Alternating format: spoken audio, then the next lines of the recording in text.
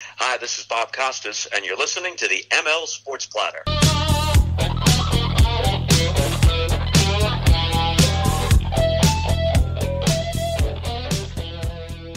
The ML Sports Platter back with you all over the major platforms like Spotify, Google, Apple, Stitcher, Deezer, etc. Please do download, subscribe, leave feedback, and a 5-star review. You can hit me on Twitter at Mike L Sports. Special thanks to Bryant and Stratton College, Stanley Law Offices, Rosie's Corner, and our great friend over at State Farm Insurance, and that, of course, is Matt Graham. Get a free rate quote today. Find out about their rate drop as well. You're in the great state of New York, in and around central New York. Go ahead and visit the website. It's SyracuseInsuranceAgent.com. Get a free rate quote today from Matt Graham and State Farm. Thrilled to bring onto the program the radio play-by-play voice of the NHL's Columbus Blue Jackets. He and I go way back working in central New York on radio. He's one of the best in the business, a friend of mine, and we're going to talk some NHL playoffs. We're going to talk the future of the Blue Jackets and some things from Bobby's career and stroll down memory lane a little bit as well. Bob McElligott at Bobby Mac Sports. Bobby, thanks for coming on, man. How are you? I'm doing well, Mike. How are you? I'm doing great. Just initial reaction, John Davidson back with Columbus, reunited here. What does it all mean? What did you think when you first heard the news? Well, when I first heard it, I was a little bit surprised. I mean, I think it certainly makes complete sense, both from the Blue Jackets standpoint and for John's standpoint. What happened there in New York was a surprise to everybody, mm-hmm. I think, in the hockey world, and it was a surprise to him too. And this allows him to come back here and kind of finish what he started. And I think that this franchise has missed him in the 2 years that he wasn't here. And that's not a knock on anybody that was doing any of his duties while he was gone. It's just, I think this team right now, especially with John Tortorella leaving, this team was in need of a face once again. John Davidson provides that, and he's a guy that is very familiar with this market. Obviously wanted to come back here and wanted to try to finish off what he and Jarmo Kekalainen started a number of years ago. So it fits the bill, I think, for everybody. But I was surprised. I was surprised how quickly it came about. But I think it's good. I think it's good for everybody involved. I think that's well said. I was stunned, too. The New York thing was crazy to me because it really seems like, I know they kind of went into a tailspin at the end of the year, but, I mean, you look at these picks. I mean, Lafreniere, you look at Kakko, you look at all these guys. I thought he did a pretty good job there, and I mean, they're going in a different direction with Chris Drury, but I don't know if I can figure out which one surprised me more, him getting canned from the Rangers or going back to Columbus. I guess I might have to choose the Rangers, but I thought he had them going in the right direction in New York, Bobby. Yeah, I do too, and I that is the one that is more surprising. Like I said, when I found out he was coming back, and I literally got a call the day before that said, clear some time in the afternoon tomorrow. We're going to need you for something. Okay. The leaving the Rangers was the biggest surprise. I mean, there was so much hoopla just 2 years previous when he left the Blue Jackets and went to the Rangers. And yeah, like you said, they were going in the right direction. I mean, even at one point this year, they very well could have made the playoffs in that division. So, it was a shock. And yeah, they're going in a different direction with Chris Drury, as you said. And obviously Mr. Dolan thinks that they need to be a little tougher and have a little bit more grit than they have. Is he right or is he wrong? We'll find out. But at the bottom line is, at the end of the day, he's the owner, so he can do whatever he wants to. And so maybe it's a good thing for John Davidson that, again, comes back here where the people here love him, the management, the ownership here loves him, and this franchise very much is in need of a John Davidson right now, I think. What does the roster look like going in? What do they need in Columbus? I know that there were some moves made this year. Luc Dubois right on the move for Laine. That was one move there. But I mean, how much do they have to do to be a kind of like a regular playoff staple, even get into the middle or upper echelon of the league here, Bobby? What's missing? Centerman, big time. You mentioned Pierre-Luc Dubois, basically, forcing his way out of this organization, and still unsure why he was forcing his way out of this organization. A lot of people think it was John Tortorella. He says it wasn't John Tortorella, but never really came clean and said what the reasoning was. But as soon as he left, it just exposed everything. Mike, this team, even though it made the playoffs 4 years in a row, the center position has always been the position of weakness here. And with Pierre-Luc Dubois, they finally had a guy that they drafted and they developed and was a number one centerman, a true number one centerman. And then they traded Josh Anderson to Montreal, and they got Max Domi. And the thought was he was going to be the guy that would fill in there in the number two spot. And then they got Mikko Koivu. They signed as a free agent from Minnesota, and he would have been the third-line centerman. And then Riley Nash, who was a good defensive guy, was going to be the fourth line. Going into training camp, it looked like they finally figured out that position. Within 3 weeks, Mikko Koivu decided to retire. Max Domi wasn't playing well enough defensively to stay at the center position, and Pierre-Luc Dubois was traded to Winnipeg. So it was all blown up.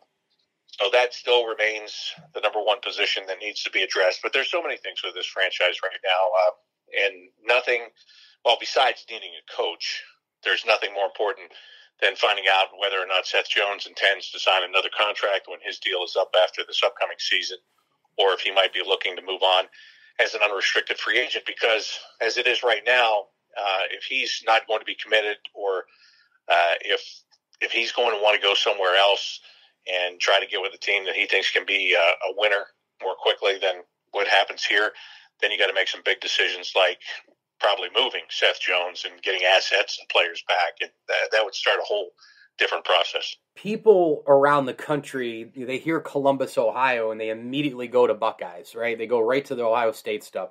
But people don't realize this. I had a long-time grade school friend of mine, lived in Columbus for a long time, and some others. I haven't seen a game in Columbus. I'd love to. But people rave about the hockey atmosphere, and those fans do love the Blue Jackets, Bobby, right? So can you get into a little bit of what, when it's at its best, when you've seen it at its best, how passionate, how crazy, how awesome the home venue is in Columbus? Well, it's really, really good. And we've seen that in the playoffs. This team went for a long time without getting into the playoffs, and then they were in, and then they were back out. And then within this, these last 5 years, when they started to go every year, and then people started to expect it, look forward to it, it's changed the whole mindset of the fan. Something that what you said, Mike, is right. I mean, when you think of Columbus, you think of the Ohio State Buckeyes football team. And I'll say football team because they do play other sports over there. Nobody cares about the other sports they play over there. It's only the football team. But that football team normally goes 12-0 every year. And, there are still people out there that if you lose a game, they're like, well, what do you mean you lost? Well, yeah, we're not playing Youngstown State here, okay? You're playing the Montreal Canadiens and the New York Rangers and, the best of the best in the world. So, you've kind of overcome that mindset with the winning in the last 4 years. But make no mistake, the same passion that the people in this area have for college football, they do have it for hockey. And once you're winning, you win those people over, people that may not have gone to a game, people that may not have watched a game, people that may not have paid attention to where the team is in the standings. All of a sudden you're winning, and now because, you're used to winning in this town, they start to pay attention. I think it's a really good thing. But the energy in the building when things are cranking here, especially during the playoffs, you can compare it to anywhere in the league. And it's right there. I'd put it right up with anybody. And the players notice that, coaches notice that. But here's the thing. When you're competing for free agents, and, this league is going in a direction, it's similar to the NBA. It's not ever going to be the NBA. You're not going to be able to bring in two guys and change the entire makeup of your team like they do in the NBA. But it's starting to go in the direction of, players, maybe there's a certain city they want to play with. Maybe there is a certain teammate that they would like to have. They're starting to make those decisions. And, Columbus isn't as attractive as playing in a city that's on the coast and has a beach, and it's not as attractive as playing in New York City or in Chicago or in one of the Canadian cities that's an original six. So there are things you have to overcome here, but as you do in many facets of life, the way you overcome them is by putting together a good group and winning games, because when you're a winner, people want to be a part of that. Do you think the league as a whole will look at coronavirus 2020, 2021, these last several months with the bubble and the divisions that were made up geographically a lot more, it was just a lot more easy to play. I love the divisions, actually. I got to really love them after a few weeks because I just thought the chippiness and the competition, and it was almost like the playoffs during the regular season after a while because they were so sick of each other, and then they have to play each other again. But all the stuff that happened with the coronavirus from a schedule standpoint, division standpoint, bubble standpoint, if you need that, anything else in between, is there anything you see, Bobby Mack, that the NHL would say, hey, we had a chance to explore because of the coronavirus situation. We're going to keep this because it worked? I think the 2-game series have a chance to stay. Okay. Now, I don't know how that will work specifically. I don't know if that would just be out of division. There's also that other situation where you play everybody in the league every year, but you play the teams outside of your conference with a home and home. So they come to your place once, you go to their place once. Now, when I came into this league a number of years ago, you didn't play everybody in your building every year. You played every team, but you were alternating with the teams outside of your conference. They were coming in. Somebody would come to Columbus one year, the next year you would go to their place. I wonder if that's something that might happen. Let's say you're going to play the Los Angeles Kings 2 times a year. Well, this year the 2 times will be in Columbus. Next year the 2 times will be in Los Angeles. I don't know, but I think that everybody liked the 2-game series because the one thing about hockey is, Mike, and I've done a lot of baseball and I've done a lot of hockey. In baseball, when you go into a town, you know you're going to be there for 3 days, so you can kind of settle in, unwind, relax a little bit. In hockey, I mean, we'll play at home on a Friday night, jump on a plane, fly to Washington, play a game Saturday, fly back home, leave again on Monday, fly to Carolina, play a game on Tuesday, get back on the plane, come home after the game. I mean, it's a rat race. Mm-hmm. It really is. Mm-hmm. And I think the players enjoyed having that downtime. We don't have to leave after this game. We can go back to the hotel. We can have a meal. We can, just settle in for a couple of days. That's something that I think got a lot of favorable marks. The division thing, I think the division thing hurt the Blue Jackets this year. I really do. Because going back into that Central Division, the honest is, look, and this team was not very good this year, so I'm not saying they would have made the playoffs somewhere else, but playing against Detroit and Dallas and Nashville and the Florida teams does not have the same juice as playing the Penguins, who are the biggest rival here, playing against the Rangers, the Islanders, the Flyers, even going into those buildings. I mean, going to Madison Square Garden or going to Amalie Arena in Tampa, and I know Tampa's a defending champ. I'm just saying, if you're going to go into an atmosphere and play, it's special to go into Madison Square Garden. It's special to go into Philly and take on whatever Philly team it is because of the history that is there. And, the chippiness that you've come up with against those teams throughout the last couple of years. To go to Washington and play a team that you had a 2-0 lead against in the playoffs and then lost 4 straight a couple of years ago. I think they missed that. I think they missed having those cities be a part of what they were doing. So I wasn't a huge fan of the divisions. The Canadian division, I was just reading something where, they're speculating maybe that division stays intact for next year. Let's be honest. Yeah, they want that division intact because a Canadian team's guaranteed to make it to the Final Four. And I don't think that's guaranteed unless they have that division. So, of course, the people in Canada are going to want that. So, anyway, I think and as far as the bubble, if we ever have to do that again, look, I don't even want to do a road game off a TV monitor again and not be able to travel. It's brutal. It's awful. It had to be done. But I sure as hell hope we're beyond all of that stuff because it's just not the same. We can't do our jobs the same. We can't get around the players. We can't get the stories. The players are secluded in a bubble. I'm telling you, if I ran into a player somewhere, it was like they would stop and talk to you. And maybe it's guys that didn't even want to give you the time of day before because they're sick and tired of talking to each other. They don't get to talk to anybody. They don't get to see anybody. Everybody's tired of it. So that's the one thing that we better not be going back into that part of it. But I do think there are elements of what happened here this past year that'll stick within the game. Radio play-by-play voice of the Blue Jackets in the NHL. It's our good buddy Bob McElligott at Bobby Mack Sports. Do you think that the NHL is at a spot where they need, for whatever reason, their top names in the playoffs deep. In other words, Mike Trout for baseball never really makes it. Connor McDavid so far hasn't made it. He's probably the best player, but you have Crosby, you have Ovechkin. These guys are not in the postseason right now. Do you see a situation in McDavid not being there as well? Does that hurt the league, or is there enough elsewhere? I think it hurts the league. I don't. You always want to have your best players on the biggest stage. Hockey is a team sport, and that's something that they downplay the individual in this league. But yet, the people that you just talked about are talked about for a reason, because their talent is above and beyond. So you can look at it two ways. You could say, it's great to have these great players, but this is the ultimate team game. If you don't have the right team, even with the best players, you're not going to make it. And I think that is special, and I think that's worthy. But I'll say this.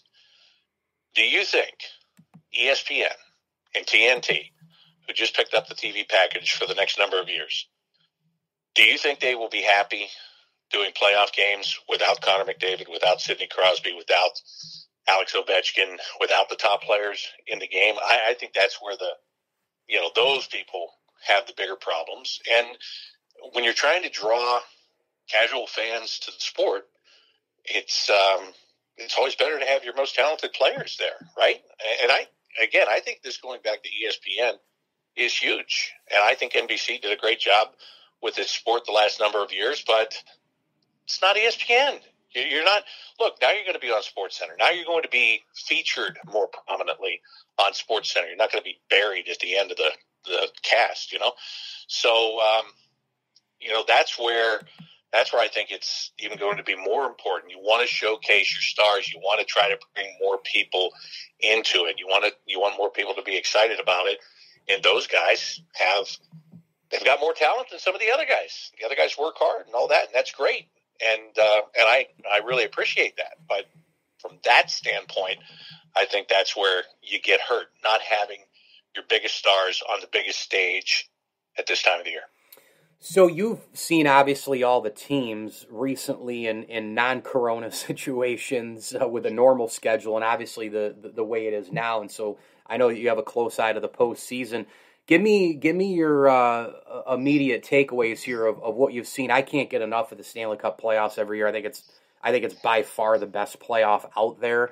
I think Colorado is unbelievable right now as we record this. Vegas, if they can get a win and face Colorado, I think that could be the marquee series. Tampa trying to repeat. You've got the Winnipeg story. Boston looks incredible. The Islanders are that lunch bucket group that's just goes out and beats the tar out of you every night. Take me around here a little bit, what you've seen, what you've been impressed with in the Stanley Cup playoffs so far this year, Bob. Well, let's start with you were talking about a potential Vegas-Colorado matchup, and I think this kind of goes hand in hand with what you were talking about with the biggest stars not being in the playoffs. You're going to have arguably the two best teams playing each other now before it even counts for the Stanley Cup final, which kind of stinks, that they're going to get each other in the second round. I agree. Of the playoffs. They're not even going to get to the third round, to the semifinals. They're going to be in the second round. So, that I understand when they're putting together this stuff, there are travel concerns that they keep in mind and all this, but doggone, it would sure be nice if there was a better way to separate the seeds so that you could get, as long as they win and they get there, you're going to get the higher seeds together later in the playoff rounds. But anyway, I think that Colorado is, I really like Colorado, and I've liked Colorado, and they've got great talent. Jared Bednar, who's the head coach there, he came out of the Blue Jacket system. He was coaching in the American Hockey League. He's a great man. He's a great coach. He's got that team clicking right now. I like them coming out of there. As far as, the Central Division that I watched obviously all year, I know these teams better than any of the other ones because we saw them all year. First of all, I thought Carolina would take care of Nashville easily, much more easily than it turned out to be. Mm-hmm. And as that series went on, even in the elimination game, I got to the point where I was like, you know what? I hope Nashville just wins this game. I hope they force a Game 7. I hope, and I do think if Nashville would have, even had they got through that series, I wouldn't have expected them to put up much of a fight in the next round. But I didn't expect them to put up much of a fight in the first round, so what do I know? But Carolina is a really good team. They're, Rod Brindamore is obviously a coach that they play for. They've got good young talent. They play as a team, the whole 9 yards. I think they're going to be formidable. But Tampa, people were saying during the regular season, they had the long season last year and this and that. Look, they are still the top team in this division, if you ask me. They got Kucherov back. A lot of people are pissed at the way they kept him off the roster all year, so he didn't count against the cap, and now they bring him into the playoffs, and he's lighting it up. But you know what? They played by the rules, the way the rules are written. He's an excellent player, and I think whoever faces Tampa is going to have a hard time with Tampa. Are they going to repeat the whole thing? I don't know about that, but I expect that they're going to get out of this next round. I think they'll get by Carolina. It might be a fight, but I think they'll do that. You mentioned the Islanders. The Islanders, it's got to be just – I'll tell you, it's frustrating to call games against the Islanders, let alone what it must be like to play against the Islanders. Barry Trotz, defense first, and he's got that they got enough offense where they'll get you. They'll get you offensively. Mm-hmm. Look at the way they eliminated Pittsburgh. Bailey and Nelson are really good, Bobby. They are really good. They're very good. Josh Bailey's been there for a long, long time. Yeah. I don't know if many people that aren't Islanders fans realize how long Josh Bailey has been there. I remember when I got to the league in 2009, and there was a Josh Bailey, Nikita Filatov thing there going on with the Islanders. Filatov went to Columbus, Bailey went to the Islanders, and I had media people would ask me in my first year here, what's Filatov doing? It was almost like did we get the right guy? Well, obviously, Filatov hasn't been in this league for a long, long time. Josh Bailey's clicking right now. So, they've got the punch where they need it, and Barry Trotz gets his teams to play his system. And when they play it, they start to win, and then they say, okay, this works. So that's going to be an interesting one, though. I mean, Boston's really good, but the Islanders have a way to suck the life out of you. Just ask the Penguins. I was surprised with the way the Penguins finished the regular season. Like at one point, I thought they might not make the playoffs, and then when they won that division, I thought they might have a chance to go all the way to the Stanley Cup final, and then you see what the Islanders did to them. But I think it's a bad matchup for the Penguins. The Islanders have had their number the last couple of years, but I think they're going to be hard to beat. Don't be surprised if they find a way to shut down. Taylor Hall's played so well since he's got to Boston there, but the Islanders, that's a completely different beast. And then the North Division, I hate. I think it's the weakest division in hockey. I think you probably figured that when I talked about the Canadian team getting the Final Four earlier here. The fact that Toronto had a chance to knock off Montreal and then blew that opportunity. We'll see what happens. I still think Toronto wins the series, and then they're going to crow about the fact that it's the first time in 12, 17 years, whatever it's been, that they've won a series. And then they got to play Winnipeg. And if Winnipeg doesn't knock them off, I'm going to be surprised. And I still think, and maybe the Jets could prove me wrong on this, but I still think whoever comes out of that division, as soon as they have to take on a team from the United States, is going to be in trouble, because I think they played in the weakest division all year long. I think everybody else has battled more than they have, and I think that's going to benefit whatever team gets them in the semifinal. My dream final is either Colorado. It's been Vegas and Tampa for the longest time, but I would even take a Colorado-Tampa final. I just think those teams are just locomotives going up against each other. Bobby, do you have a dream final? No, it's funny, Mike. Once you're here, you don't care, right? Yeah. You're like, I don't. I watch it because it's fun to watch, and I don't park myself in front of the TV at 6:30 or 7 o'clock at night. Like, can't wait for the games to come on, but. I sit here and I turn them on and I watch them, and once I turn it on, then I'm into it. I'm not going to flip away and watch something else. So I don't know. I really, again, selfishly, I would like to see Colorado get there because of Jared Bednar and Chris McFarland, who used to be the assistant general manager for the Blue Jackets and was in charge of the Syracuse Crunch. Chris is an assistant GM for Joe Sakic out there. And, that's right. I root for those guys. I know those guys. I root for those guys. So I'd love to see them get into the final. And like I told you before, if Tampa gets there, I'm not going to be shocked by that in any way, shape, or form. 2 years ago when they lost to the Blue Jackets and they got swept after having one of the greatest regular seasons of all time, they learned so many lessons from that. And to their credit, they acted upon it. They changed their roster last year when they got Barclay Goodrow from San Jose and Blake Coleman from the New Jersey Devils. They got a little bit more grit that helped them to win a Stanley Cup. They are now a seasoned team in the playoffs. That's why even when they get on the ropes, they don't get rattled now. They did 2 years ago. They got so rattled that they blew it, and they took history. They helped the Blue Jackets make history is what they did.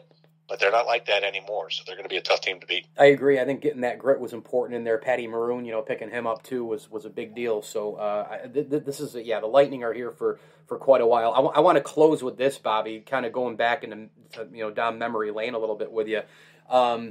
Your fondest memories and some things did they ever come up in thoughts as you're traveling or doing games? Way back when, almost a couple decades ago here almost.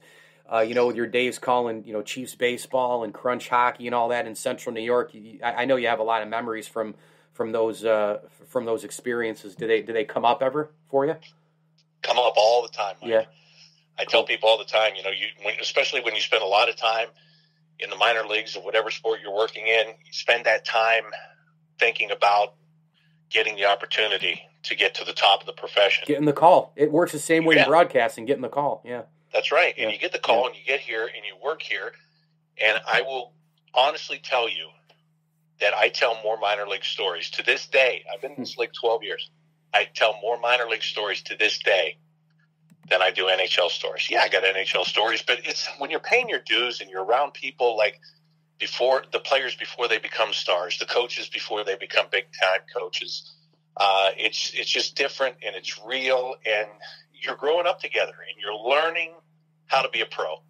No matter what job that you have, you're learning how to be a pro. So yeah, I think about it all the time. I just thought about it when Tampa eliminated Florida, and I'm watching the post-game handshake, and I see Derek McKenzie walking there. Derek McKenzie is an assistant coach on the bench with the Florida Panthers under Joe Quenneville, right? Yep. And Derek McKenzie was a guy I spent a lot of time with in Syracuse and Columbus. Yep. And you think about all those stories. I see Derek, and I think about how when Zenon Konopka was the captain with the Crunch, and Derek didn't really like the way that he was motivating the team, but it was working, so Derek couldn't say a word about it. And, they let it go, and they won 15 games in a row, and they wound up in the playoffs. So, yeah, it comes up a lot. As a matter of fact, just this week, now that you asked me about that, you bring up the Chiefs, on Monday, I get a text from Al LaBeouf, who was a hitting coach with the Chiefs with me for a couple of years. And I've talked to him through the years, he's with Milwaukee now in their system.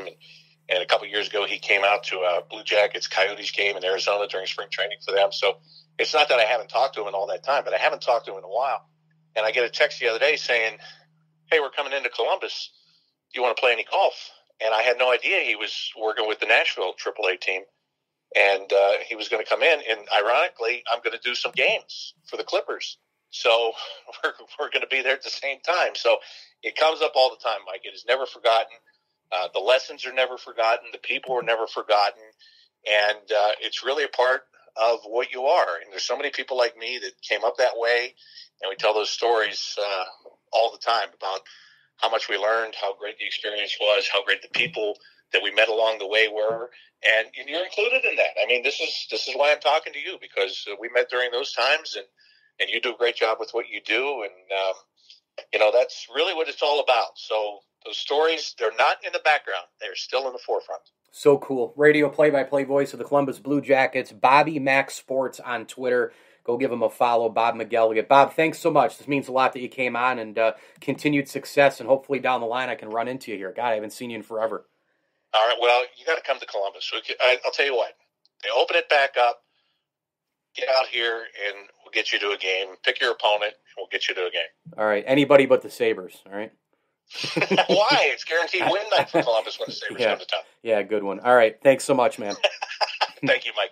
The ML Sports Platter brought to you by our great friends at the Al and Angus Pub, home of the best darn Angus burger in town. If you're in and around Central New York, make sure you stop by and try the New York State Burger of the Year in 2021. The Al and Angus Hot and Smoky Candied Bacon Burger. Unbelievable stuff. They're going head-to-head with the state of Iowa right now. They've also got wraps, dinner entrees, and a heck of a lot more. Their French onion soup is to die for as well. Homemade right there on site at the Al and Angus Pub, a family-friendly pub, a great place to dine or just have a drink with friends before or after any downtown event. AlanAngusPub.com. Things are opening back up. More hours are going to be available to go eat burgers and drink some beers with your pals. So get on over to the Al and Angus Pub, home of the best darn Angus burger in town. We're also sponsored by Prestwick Golf, Welch & Company Jewelers, our good friends at the Vinciguerra Consulting Group, and Bryant and Stratton College. Log on to bryantstratton.edu and check out their 2- and 4-year degrees starting very soon. Big time thanks again to Bob McElligott, one of the best in the business. Go back about 20 years with Bobby when I interned for Sports Radio 620 WHEN back when it was a thing, and just watch Bobby's rise. You know, he was with the Syracuse Chiefs calling games, Syracuse Crunch calling games, and every single time I listened to him, every single time I worked with him, every day I was around him, learned so much from him, but knew that he was going to be a superstar someday. He was a superstar then to me, and he's even more of that right now. So thanks to Bob McElligott for coming on the ML Sports Platter, which you can get all over the major platforms, Spotify, Google, on and on and on. Just find that purple podcast button, for example, on your Apple phone. Tap it, hit search, type in ML Sports Platter, hit subscribe, and you'll get new and archived episodes delivered right to your cell phone, right into the audio section there of your Apple Podcasts, with the likes of Bob Costas, Adrian Wojnarowski, a potpourri of Hall of Famers from all sports as well. The ML Sports Platter on Stitcher, Deezer, and CastBox, and everywhere else as well, where you get podcasts on your smartphone device. I'm on Twitter at Mike L Sports. Give me a follow. Hit me up with direct messages at ML Sports Platter on Instagram as well if you have show topic ideas or anything you want to chat about in the world of sports. As I always tell you, enjoy the games.